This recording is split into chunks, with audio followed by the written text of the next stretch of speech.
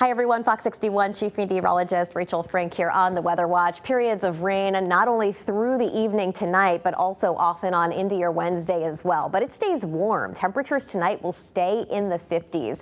Here's a look at 9 o'clock at night, seeing the rain really filling in, and even some areas of not only steady but heavier rain is possible. It says 2 o'clock in the morning. And even as we head towards daybreak, still some areas of steady rain for the morning commute.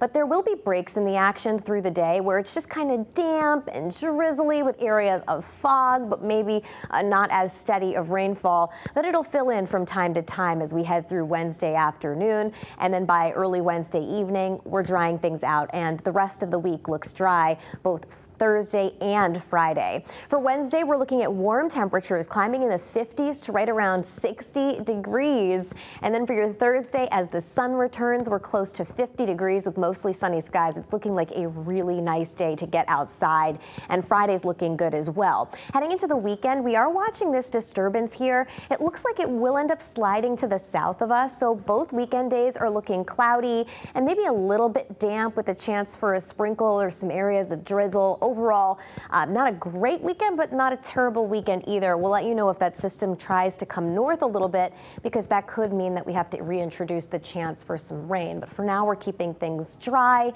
and generally near to above average for this time of year. Here's a look at your shoreline 7-day. Highs in the 50s the next couple of days, and then 40s Friday all the way into next week.